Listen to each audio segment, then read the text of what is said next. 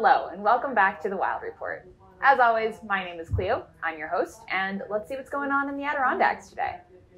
It's almost Adirondack Water Week. Starting tomorrow, August 5th through August 14th, people all across the Adirondack Park will be celebrating the 50th anniversary of the Clean Water Act, and we'll be celebrating here at the WildCenter too. Stop by this week for water-related activities such as fly fishing demonstrations, paper making, and water-themed animal programs and canoe trips.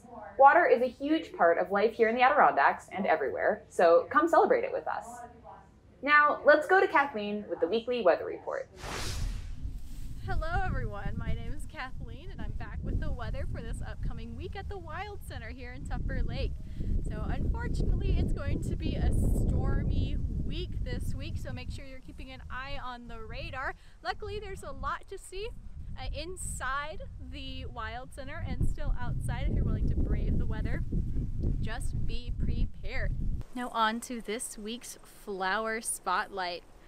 To my right and behind me, finally blooming here in the mid-summer, is bergamot. This is specifically wild bergamot. It's a type of bee balm flower. Might guess that the name is because bees absolutely love this flower. It can be a pretty popular garden variety, and those of you who enjoy tea might know in your Earl Grey, bergamot is the flower flavor additive that they put in there to give it its nice rounded flavor. These flowers are also 100% edible by people. That's why you see them in our tea. So these plants, not only do they smell nice, taste nice, and act as great resources for pollinators, especially bees, but they are beautiful to look at. Thanks for joining me for this plant spotlight. In this week's viral animal video, our animal care staff reacts to a video of two lynxes behaving unusually. His ears are back, or her ears are back, so she's not too happy. It looks like, okay, I'm having a standoff here. I wonder what's the head thing. I don't know. Yeah. I don't know lynx behavior very well. No, I would not say it's courtship. No. No. I think they're like trying to get the. They got really intense, and the camera person was like, "Whoa!" Flinched like they did.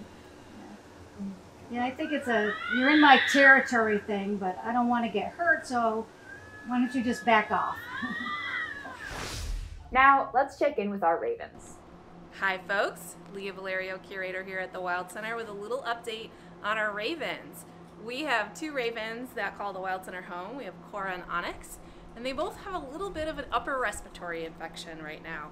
Just like we get colds, animals can too. So we're working really hard on treating them. They're both on antibiotics, and we're doing everything we can to make sure they're healthy, and they're actually both doing pretty well. So antibiotics are helping. We're refurbishing their habitat, and hopefully pretty soon they'll both be on the mend.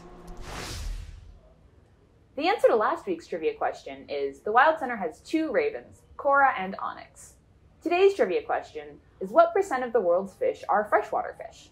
Put your answers in the comments below and check back next week for the correct answer. Have a great week, and don't forget to stay wild.